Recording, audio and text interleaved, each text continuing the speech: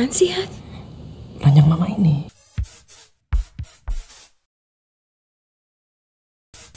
Sebelum mulai, gua ada pertanyaan tentang film ini. Gua cukup bingung kenapa film ini dikasih rating 13+. Gue cukup bingung dengan pernyataan itu.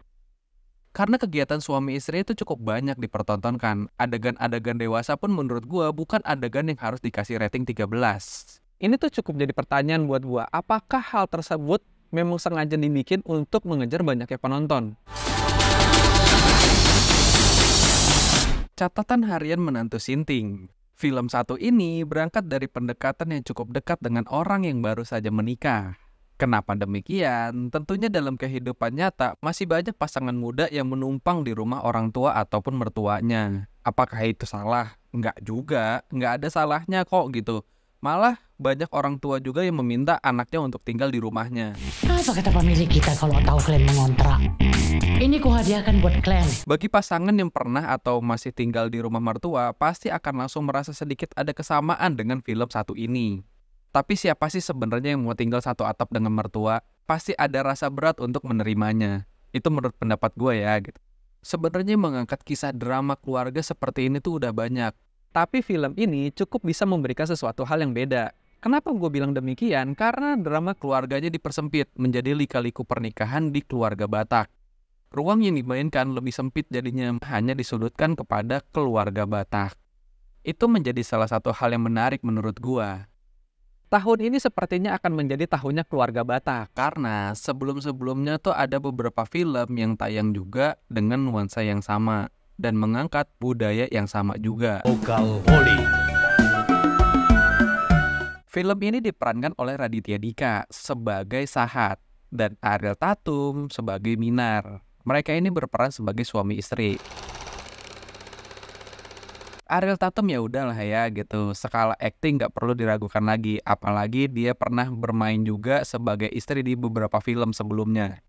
Nah yang menarik buat gua ngelihat Raditya Dika nih, ada kesan sedikit berkembang. Menurut gua ya, mungkin karena film ini bukan dia yang ngedirect, jadinya dia cukup bebas untuk bisa mengekspresikan karakter Sahat ini.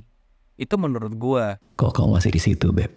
Walaupun ya kadang ada di beberapa part, kadang tuh kita ngeliat Raditya Dika ya udah kayak di film Raditya Dika sebelum-sebelumnya aja gitu. Tapi di beberapa part juga dia bisa memberikan sebuah nyawa ke karakternya si Sahat ini. Kenapa gue bisa bilang kayak gitu? Menurut gue Raditya Dika di sini cukup berusaha keras dalam beradu akting dengan Ariel Tatum ataupun dengan ibunya, apalagi ketika harus berdialog dengan bahasa Batak. Yang notabene kita tahu nih, karakter ibunya ini adalah memang karakter orang Batak asli. Gua tuh notice pertama kali ketika ngelihat adegannya Raditya Dika bertemu dengan Ariel Tatum.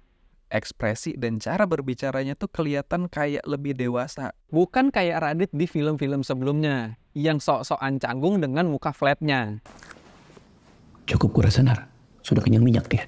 Jadi itu cukup menarik buat gua. Mungkin karena memang dia nggak ngedirect, jadi dia punya kebebasan untuk bisa mengekspresikannya. Mungkin kali ya. Di satu sisi, gue juga ngeliat film ini tuh kayak punya ego yang kuat dari seorang director. Apalagi direkturnya ini cukup sering menjadi produser. Cukup paham lah sebenarnya kebutuhan produksi dengan kebutuhan output. Salah satu ego yang ditonjolin sebenarnya yang gue lihat ya gitu dengan memberikan sebuah kemewahan dalam pernikahan itu adalah sebuah ego menurut gue. Siapa sih yang nggak tahu kalau misalkan memang pernikahan Batak itu mahal? Mewahnya pernikahan Batak tuh menjadi salah satu poin plus di film ini. Kayak nggak mau nanggung gitu bikin film dengan latar belakang keluarga Batak, jadi ya udah sekalian aja deh dibikin tentang kemewahan itu. Karena memang nggak ada porsi lain untuk memberikan sebuah kemewahan di film ini.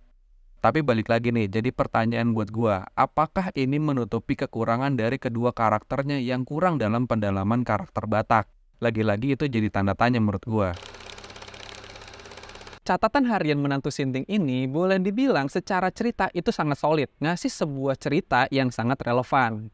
Dibalut dengan kultur keluarga Batak yang cukup kental. Keos-keos dan keriuhannya tuh cukup digambarin lah tentang keluarga Batak di film ini. Disajikan dengan komedi yang cukup oke juga sih menurut gua. Cerita pada film ini tuh lebih berfokus ke dinamika mertua dan menantu. Dimana seringnya orang tua Batak tuh suka ikut campur dalam urusan anaknya, terlebih soal pernikahan dan rumah tangga. Punya anak itu adalah sebuah kewajiban nomor 1, dan kalau bisa harus cowok, biar bisa nerusin marga. Nah, salah satu kekentalan kultur Batak yang ditonjolkan pada film ini, itu dengan menggambarkan hal tersebut.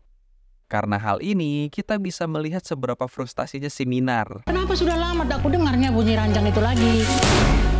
Kekurangan film ini menurut gua, kita harus bersabar untuk menunggu konfliknya. Dan ada juga beberapa scene yang terlalu panjang. Walaupun nggak di semua bagian, tapi itu cukup mengganggu. Mungkin ya sayang kali untuk dibuang, karena kan produksinya udah mahal nih. Jadi ya udah, masukin aja. Itu sih menurut gua.